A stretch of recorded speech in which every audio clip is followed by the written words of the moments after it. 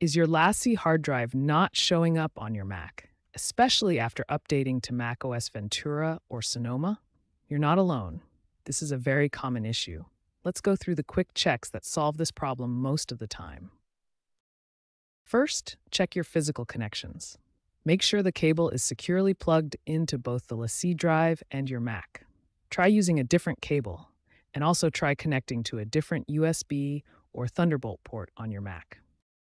If your LaCie drive has an external power supply, make sure it's properly connected and the power adapter is plugged into a working outlet. Some larger drives require external power to function properly. Simply restart your Mac. This often resolves temporary software glitches that can prevent external drives from mounting properly. It's a quick fix that works surprisingly often. Check your Finder preferences. Go to the General tab and make sure that external disks is checked. This setting controls whether external drives appear on your desktop. Also check the Sidebar tab in Finder preferences. Make sure external devices are set to appear in the Finder window's left column. This helps you access your drives more easily. These simple troubleshooting steps solve LaCie drive recognition problems most of the time.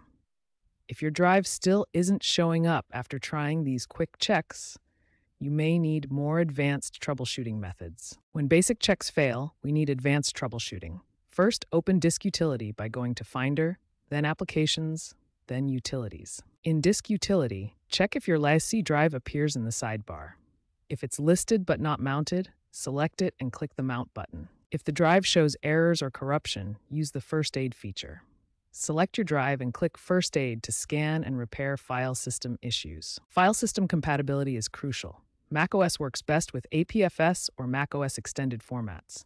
If your LaCie drive is formatted as NTFS for Windows, your Mac may not fully support it. For advanced users, terminal commands provide deeper diagnostics. Use distl to see all connected drives and their status. If software conflicts are suspected, boot your Mac in safe mode. This disables third-party software that might interfere with drive recognition. As a last resort, after backing up your data, you can reformat the drive to a Mac-compatible format using Disk Utility. If all troubleshooting fails, consider professional data recovery services.